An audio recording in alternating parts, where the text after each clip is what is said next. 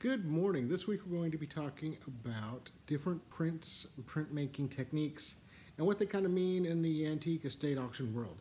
My name is Jason Roski. I'm the owner of the KC Auction Company here in Kansas City, Missouri. And we sell a lot of artwork, and a lot of that are prints and related. So let me go ahead and just share this on my page real quick. Share, because people like to see what I'm talking about. Share now, friends. Awesome. So what do we mean when we say prints? Obviously, there are a lot of different types of prints. There are a lot of different qualities and techniques to different prints, and they can mean any one of 100 different things, depending upon who you're talking to and why. When we're talking about prints, and the prints that we generally sell and have a fair amount of value, fall into one of several different ranges. There are etchings and engravings, woodblocks, lithographs, serigraphs, and then there's photogravure and things like that.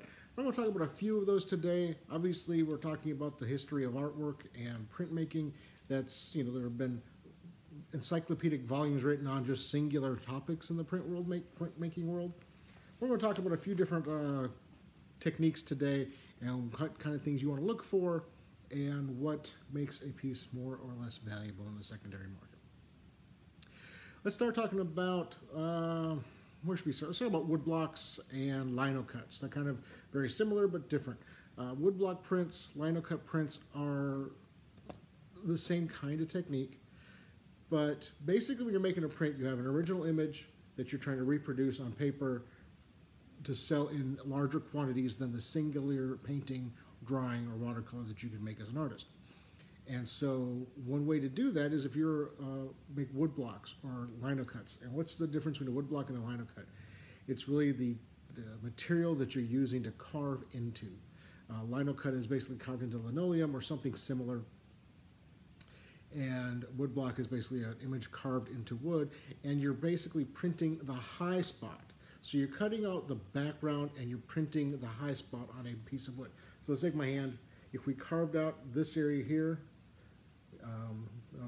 but these three fingers, when you would ink them, put them down, and you would have three lines where the fourth one was missing. So the ink is going to be where the image was, where the board, the plate wasn't carved away. It's going to be the flat surface that's remaining after you carve everything out.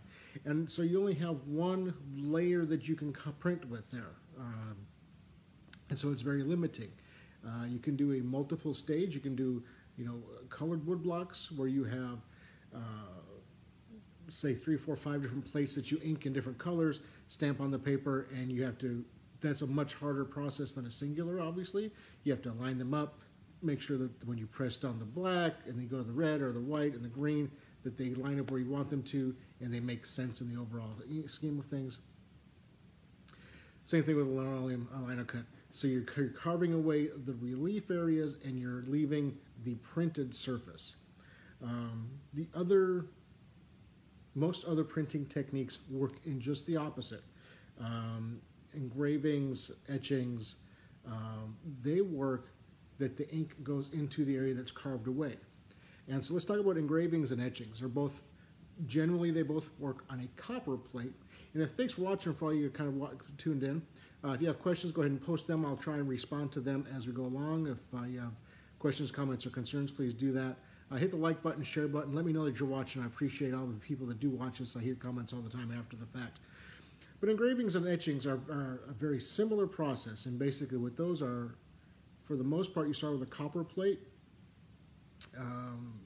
And then you etch away the surface that you want the ink to be pressed from.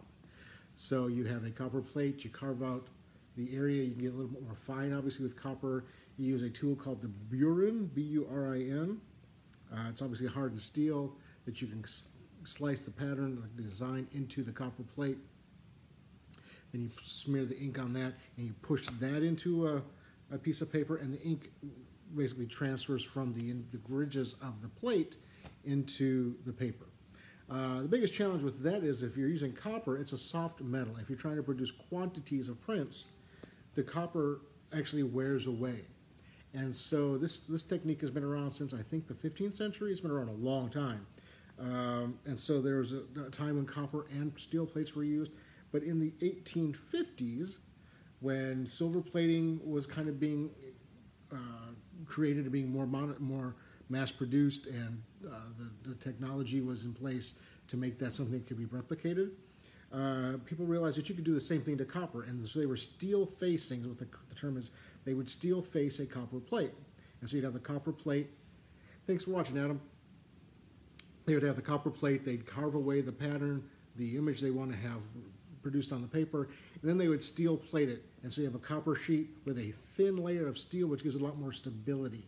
And so it could be used a lot more often. That's why you see in the 1860s, 70s, and 80s a huge production, a huge flourish of engravings and etchings, because the technology was there that you could produce them in a larger scale with the same tools. You could do one engraving on a plate, and it would last for thousands of prints, as opposed to dozens or hundreds of prints. And so you get a lot more use out of the same tools, be more efficient. Same thing as using robots for something today. You can do the same routine over and over and over again, get more work out of the same resources. So what's the difference between an engraving and an etching? Basically, an engraving is engraved by hand, by somebody sitting there with the burin engraving the pattern into the copper plate. Etching, it uses acid to remove the metal. So what they do there is they take the copper plate and they cover it with wax, because wax resists acid, and then they take away the areas of the plate that they want the ink to adhere to with a needle, basically an etching needle, and it takes off the wax, it scores the metal, and they dip it in acid, and the acid removes the metal, giving relief areas, and it produces a different texture than just a straight engraving. If you look at them under a microscope, it looks almost like the surface of a moon. There's a lot of texture to it, and there's a lot of depth, different depth than you would with an engraving. Quick note on an engraving: the deeper the line, the wider the line, the darker the ink. Obviously, the larger the relief area, the more ink that's going to hold, the darker that's going to be on the plate when it's on the paper when it's pressed into it. The other thing to look for engravings and etchings, more so than any others, I don't have anything within reach. When these plates are pushed into the paper, it's not just like this. It's really pushed in there with the mechanical structure or a lot of weight. And so it produces, actually, it will compress the paper. And you can see around the edge of the print an indention, a relief into the paper. And that's one way to know that you have an etching or engraving, is because of that compression of the paper. And you'll see an outline around what you're looking at. Photogravure is similar to an engraving, or to an etching, I'm sorry, but it uses a gelatin-based product to resist the acid, and it's a much more difficult medium to use. And so you see them, there are companies that have made them and done well, but it's a more challenging process, and so it wasn't used as often. Oh, I've got a little something I can show you real quick. I just realized. So the other thing you see is on stone like this. These are printing blocks. And these images, this is from an old newspaper here in Kansas City, and Lone Star Commission Company. You can see, so all this black area, this was engraved into this stone, and the ink they would take the ink, apply it, scrape it so it was flat, and then they'd press the paper into that for their advertising, because everything was done like that by hand back in the day. So that's what we're looking at, is that that's kind of a plate that you would see. The material they used to make that plate is different, but that's what it was. All right, with the last few minutes, we're going to talk really quickly about lithographs and serigraphs / silk screens. Lithograph is one of the most commonly seen printing techniques. We see a lot of these because there's artistic influence, there's artistic components to it, but it's a way to more rapidly produce a print than almost any other way to do so. And essentially, a lithograph takes chemicals, oil-based chemicals, and oil and water don't mix. So if you have oil-based chemicals and you apply a water-based type paint, the ink will avoid the oil and produce the image that you want to have produced.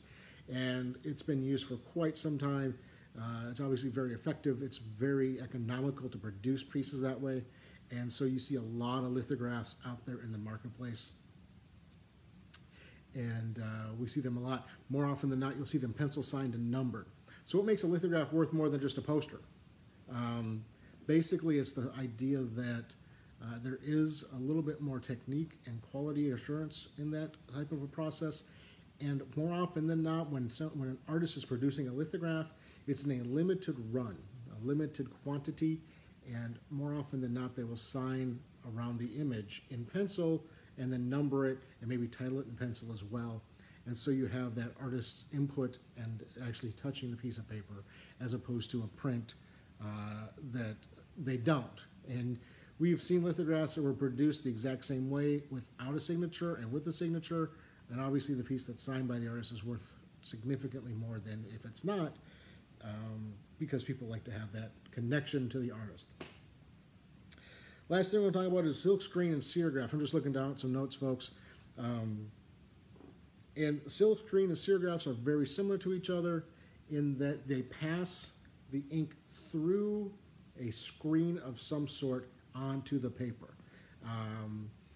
And silkscreen t-shirts are really popular right now. You see a lot of different t-shirt companies around the country using this technique because it's a really easy way to produce a lot of t-shirts quickly. And you have a silk, generally silk or another kind of cotton or another type of material that you remove enough fabric, textile, that you can pass ink through it. So you have the ink there, you apply it, you roll it on there, and the ink passes through your screen onto the paper or whatever you're printing on top of. One way to tell a silk screen or a serigraph from a lithograph is that the ink sits on top of the paper. Because of that printing process, it's thicker, it doesn't go through the paper, it sits on top of, it dries into it, of course, but there'll be texture there, you'll feel it. With lithograph, it actually kind of it sits more inside the paper, and it's more flush with the surface of the paper. The other one is a much more new technique, is giclée, and that's basically it's a French word meaning spraying of ink. And you can reproduce a lot more color this way. You can produce up to 1,800 dots of ink per inch. So in an area that big, basically, you have 1,800 separate dots. So it looks a lot like a painting. It has a much more painterly look and feel to it. There's been a lot of it's a pretty labor-intensive process, but it's also very reproducible. You can produce a lot of giclées in a small amount of time, and we're seeing a lot of companies selling a lot of these. They are giclée, that's exactly what they are, but we have found that the secondary market for them is nowhere near as strong as a lithograph or a serigraph or a silkscreen or a woodblock or something along those lines. So thank you all for watching. We always like doing these every week, and hopefully you enjoy watching them. I know that we cover a lot of topics. If you have something in particular you have a question about, please post it here or drop us a direct message or an email, info@kcauctioncompany.com. Give us a phone call at 816-283-3633.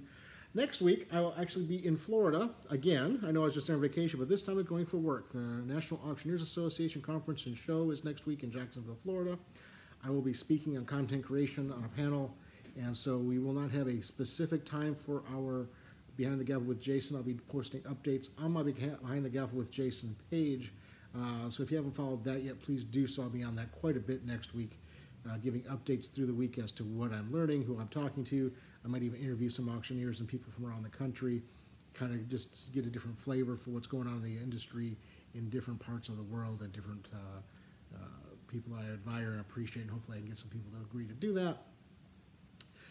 But again, if you have questions, comments, or concerns, let us know. If you're interested in selling something, please let us know. It's been an incredibly exciting week here at the auction house. I picked up the other day a really nice collection of jewelry and silver.